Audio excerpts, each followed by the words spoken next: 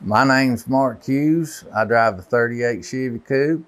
I'm from Carolina Push Rodz. We're having a drag race with the 3-pedal guys September 18th, 19th, and I'll be looking forward to seeing you there.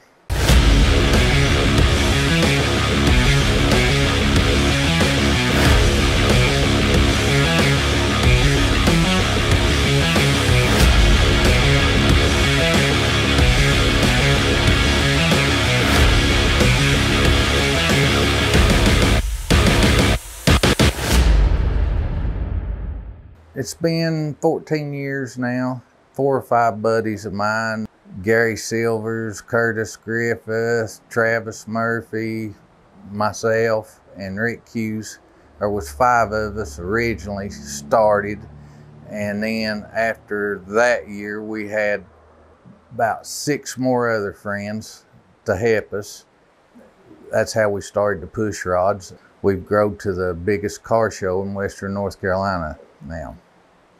One of the biggest. This year, on account of the COVID, we had to cancel our show, which would have been our 14th year. And it's just, we was concerned about the danger of, could cause somebody to lose their life, you know, elderly or somebody with a health condition. And that's the reason we didn't have our show this year. It's going strong. A lot of people was disappointed, but Lord's will, we'll have it next year. Hope to come back bigger and better. We're going to have a show this year at Wilksboro, the Push Rodz, on 18th of September and 19th. We're going to have a car show and drag race, and hope for all of our fans and people that come to Poplar are all welcome and beyond. We have people come from a lot of different places. We expect to have a good turnout. We're going to have some good vintage cars there and some good racing. We think it'll be a real good event. We'll be partners with the 3-pedal gasser shootout guys.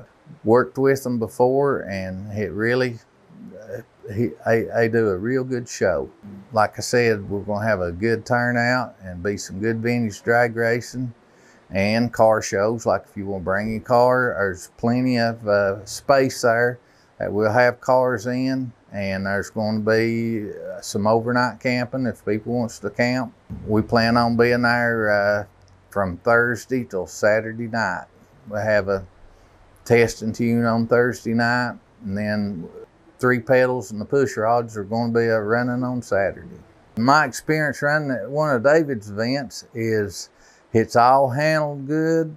You get into some good competition. The payout money that we had at that was great. It really worked out good for me. It wasn't no unorganized deal. You know when it was your turn to go. He had guys helping organize the race, and we had a really good time. I have a 38 Chevy Coupe. I've had that car for maybe 20 years, 25 years. It's just, that's what we like, old school stuff, vintage racing. And to drive something like that is, if you've ever drove a farm truck, that's kind of like what it's drive. Went down track one time, and the car hit like it busted loose and was wanting to get into the wall, and that's one mistake I'll never do again. I got back on the gas, and it really did go haywire then. I've heard that before, if you ever get sliding on the track, don't get back on the gas. So I'm just telling you from my experience, that won't happen no more.